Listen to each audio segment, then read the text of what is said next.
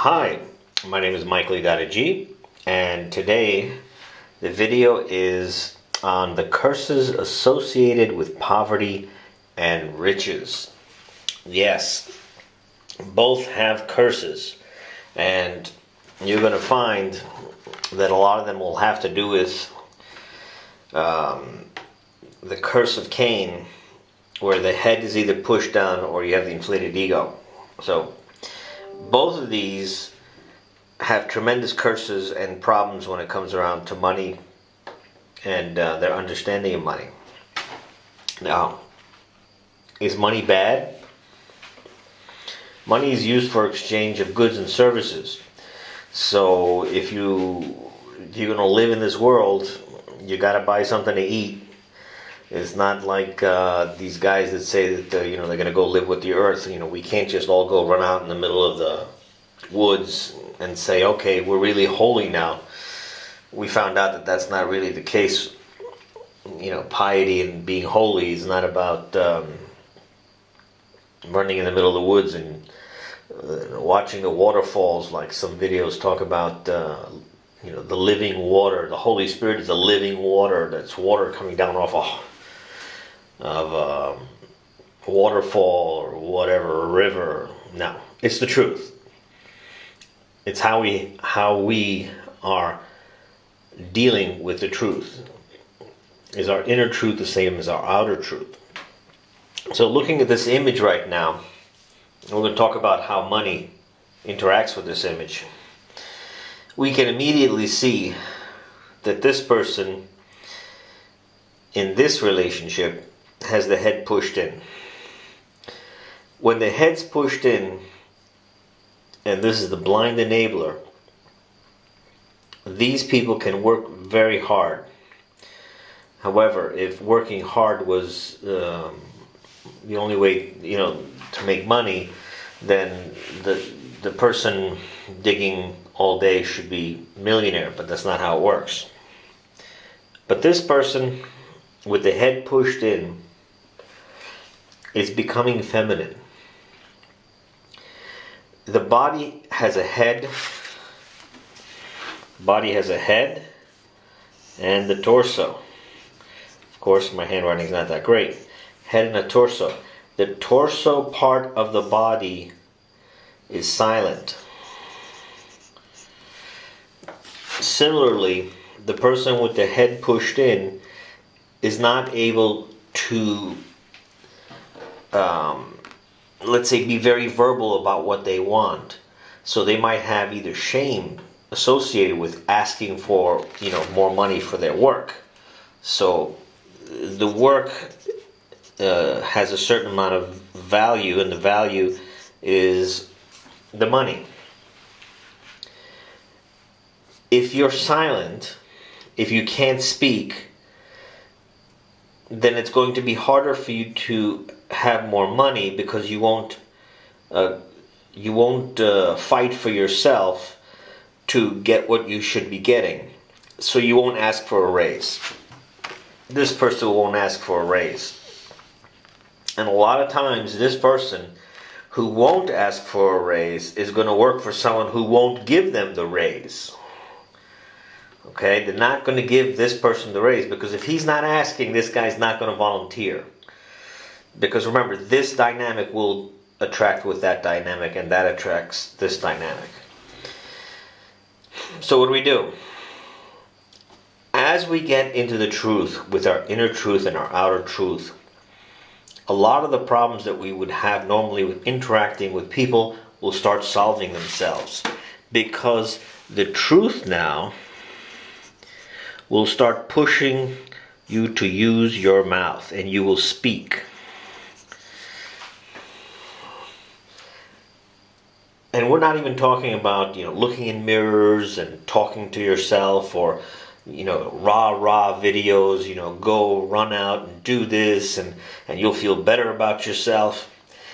None of that will come close to bringing up your head with the truth. As your head grows with the truth, you will start to speak.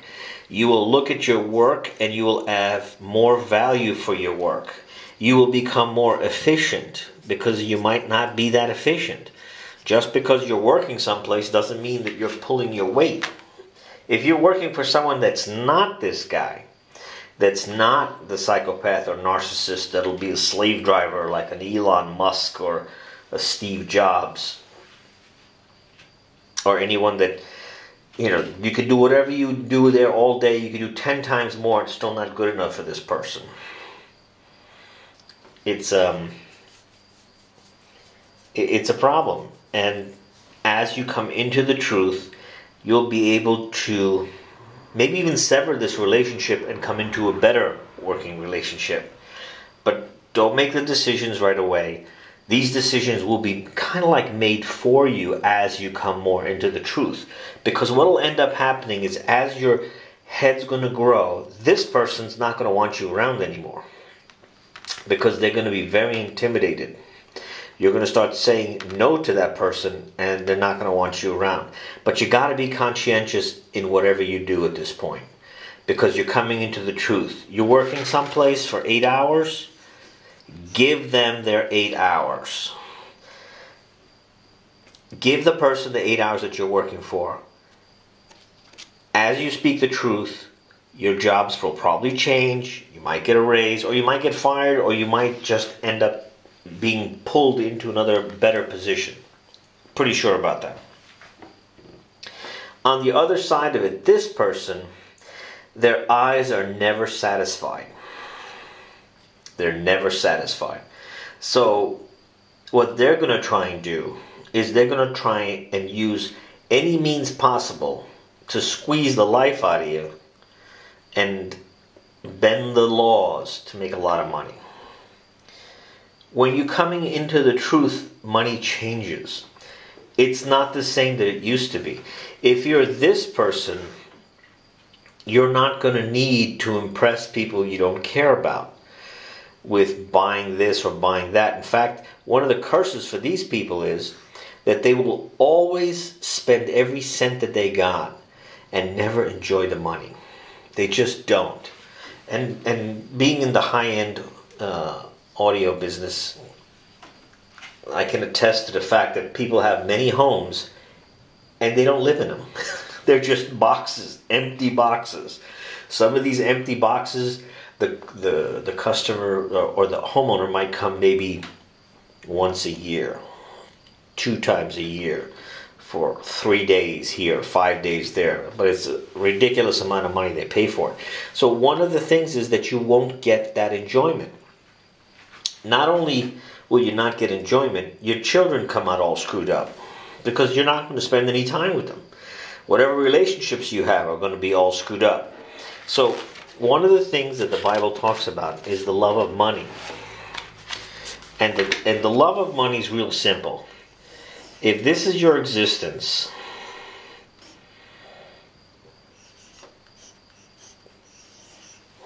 if that's your head, and all your head is about a dollar symbol, then everything you're going to do is corrupted and in the lies. Because as you make ridiculous amount of money,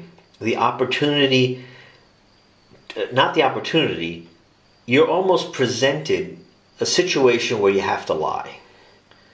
It's very hard to find people that are going to be so wonderful that are making lots and lots of money. Someone is being taken advantage of. We can just look at, my favorite for this is Steve Jobs.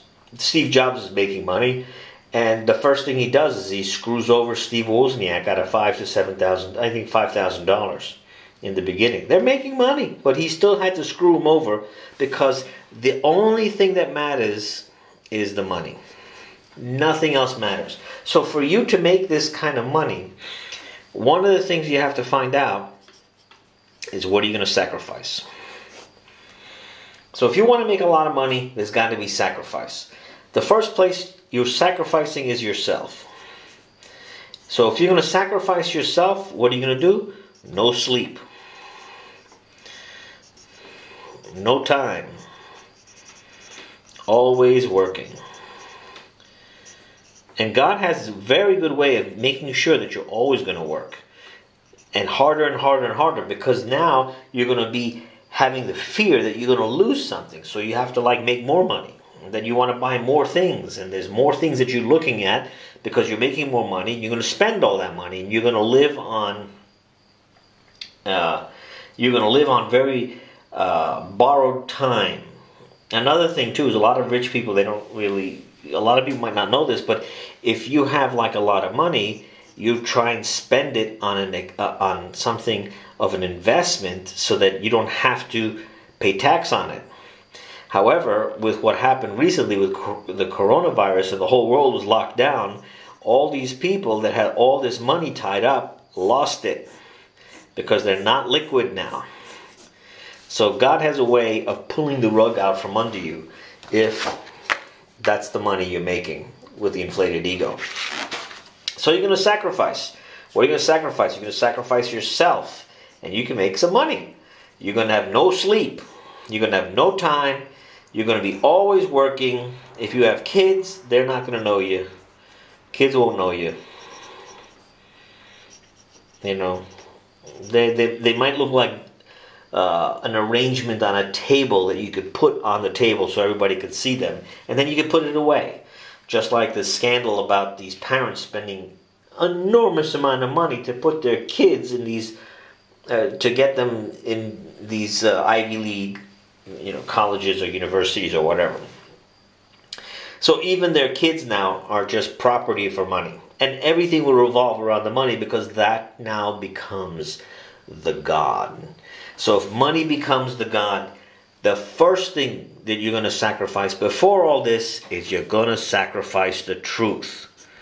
Yep, that's the first thing you're going to sacrifice. So that means now there's no more truth.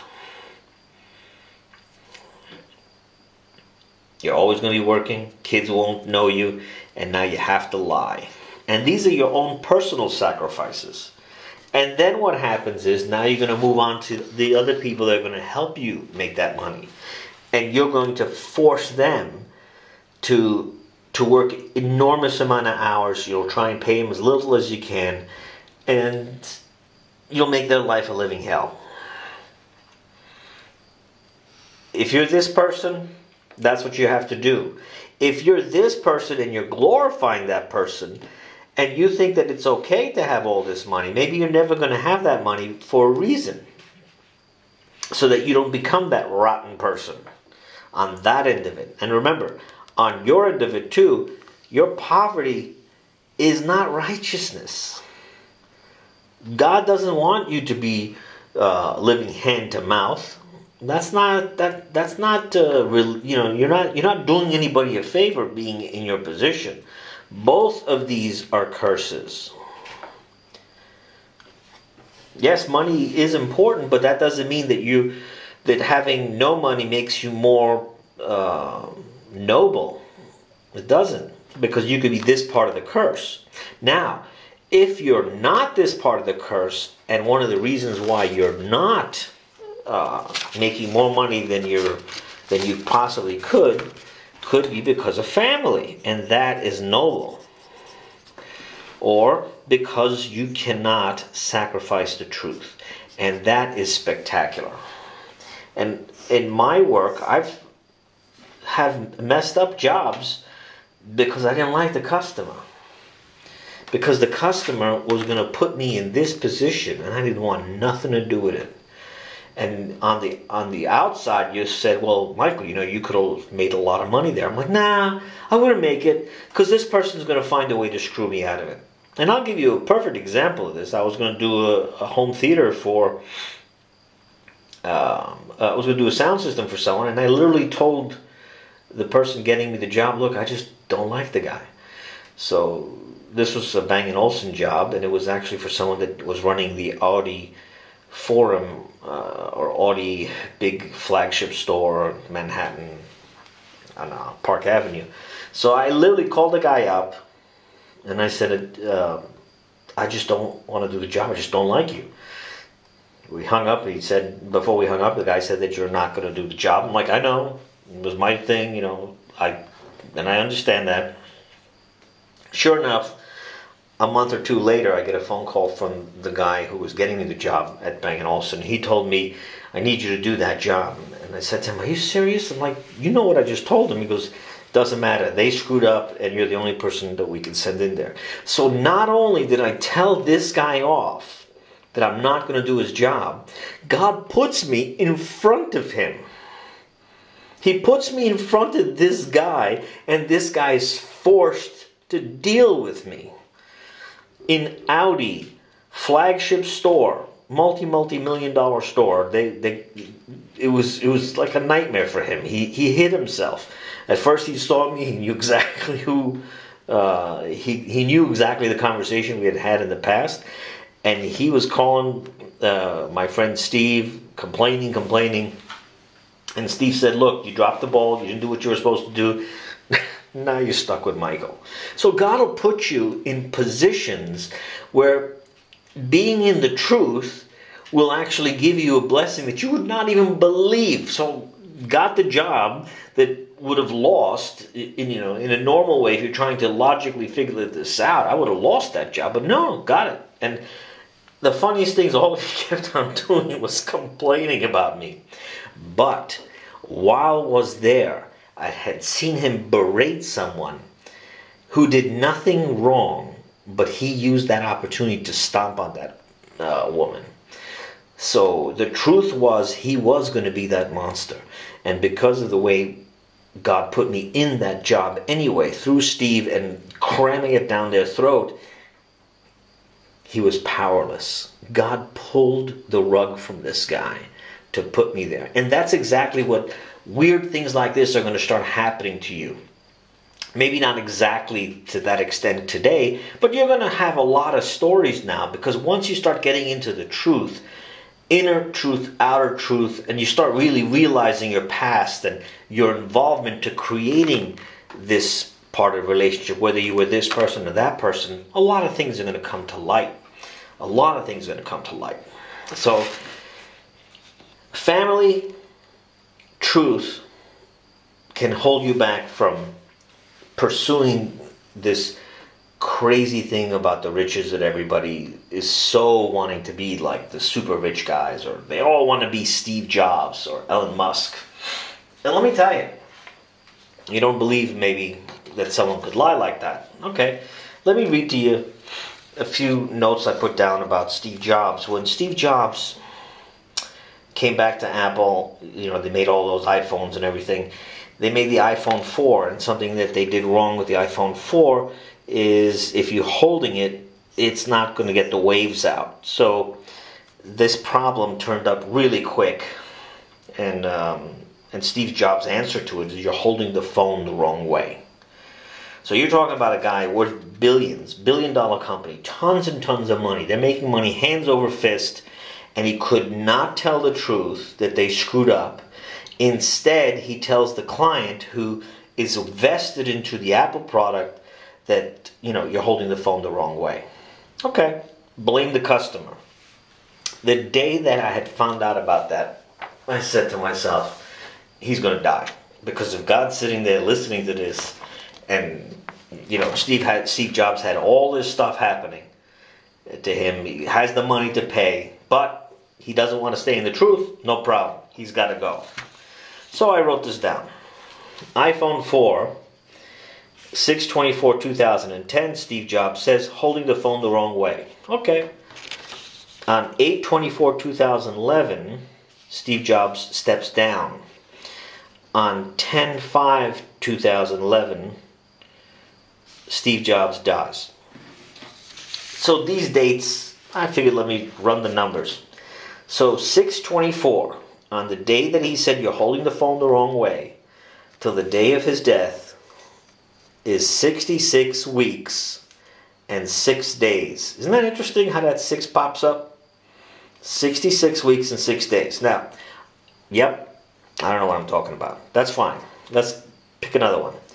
6/24/2010 till the day he steps down on 8/24/2011 is 60 weeks. There's that 60 again. Well, let's do one more. On the day he steps down until the day he dies is the difference of the 66 and 6. It is 6 weeks.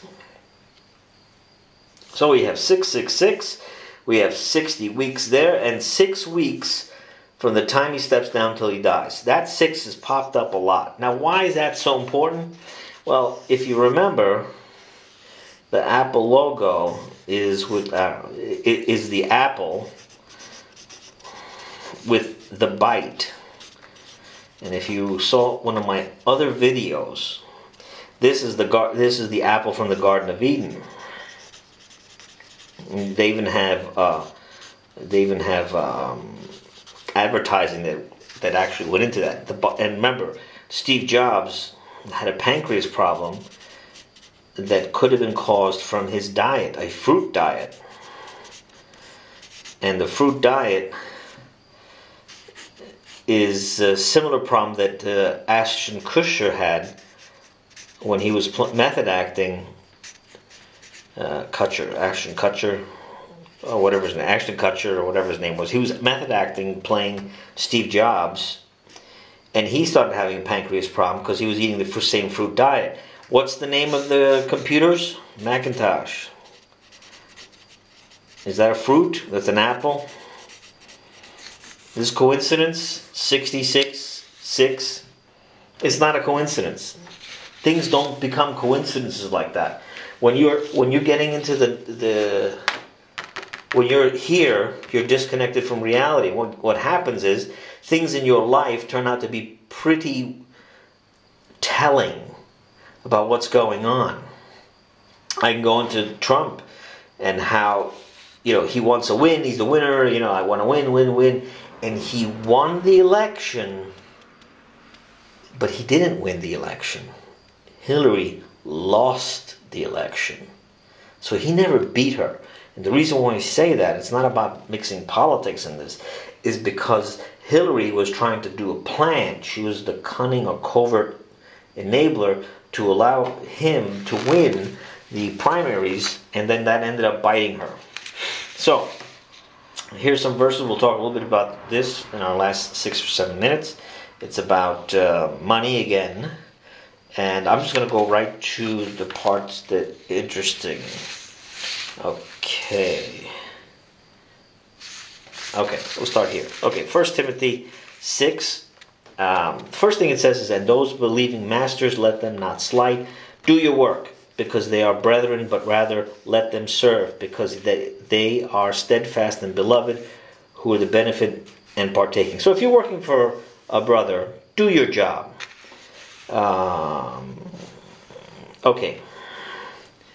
Okay, now he is proud, knowing nothing, but dawning about questions and word striving, out of which doth come envy, strife, and evil speakings, evil surmisings, wranglings of men, wholly corrupted in mind and destitute of the truth. They don't have the truth. Supposing the piety to gain, depart from such. But it is a great gain. The piety, with contentment, to be content. For nothing did we bring into the world, manifest that we are able to carry nothing out. But having food and raiment, with these we shall suffice ourselves. And to those wishing to be rich do fall into temptation and a snare, and many desires foolish. And those people that have a lot of money, that want more and more and more, they just want more and more and more. Foolish and hurtful, that sink men into ruin and destruction. For a root of all evils is the love of money. So if the money now becomes your head, that's the love of money. And when you love something, you will do the work of it. So that means that money is more important than truth. Truth. So money becomes more important than truth, because everything now is about the money. And once you start thinking like that, you're bound to lie. They pierce through with many sorrows. And thou, O man of God, these things flee, and pursue righteousness, piety, faith, love, endurance, meekness. Now, meekness doesn't mean that you're going to sit there and be like this humble guy. A meekness guy is a guy who carries a sword, but he doesn't have to pull it out and beat you over the head with it. So, meekness is not what people think. Be striving the good strife of the faith, be laying hold of life, age during, stay in the truth, to which also thou wast called, and didst profess the right profession before many witnesses.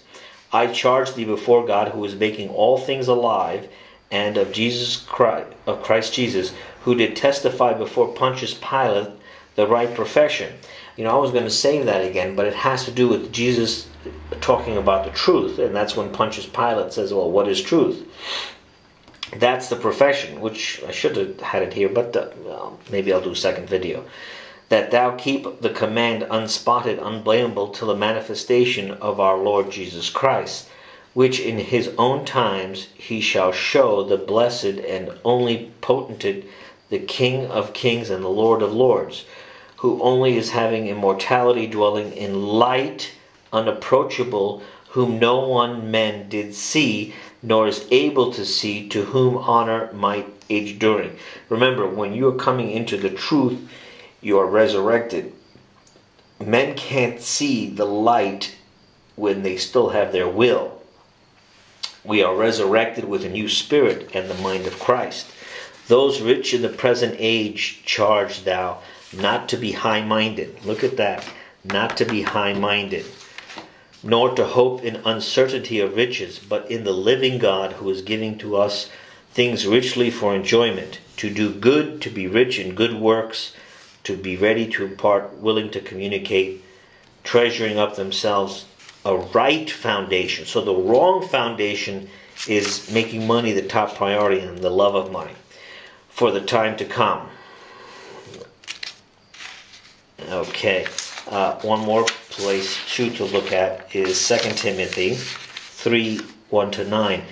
And this know thou, that in the last days now there shall become perilous times, for men shall be lovers of themselves, that's very clear, lovers of money, boasters, proud, evil speakers, to parents disobedient, unthankful, unkind, without natural affection, implacable, false accusers, incontinent, fierce, not lovers of those who are good.